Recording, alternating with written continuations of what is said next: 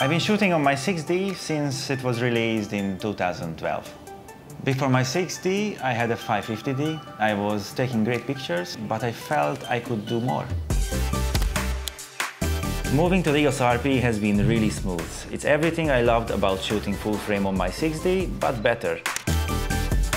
The main thing was overall image quality. I have always been interested in landscape photography, and the quality and the detail were crucial to me. I also wanted to experiment with low light and astrophotography, and I knew that the full frame sensor would definitely help in trickier conditions.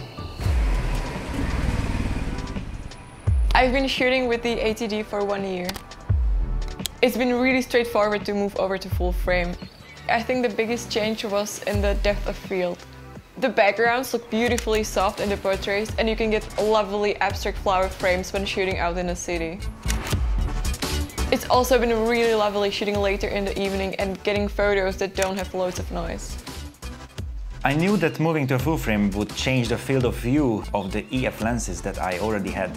It was funny though, it totally changed my 70-200 lens. Putting it on the 6D made it a bit wider and totally transformed it for me.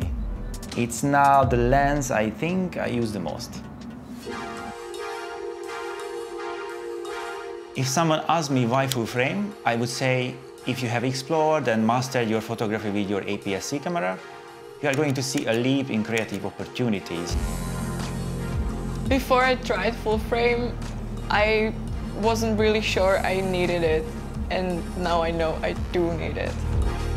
I would say invest. You are not going to regret it, you are going to be able to push your photography to the next level.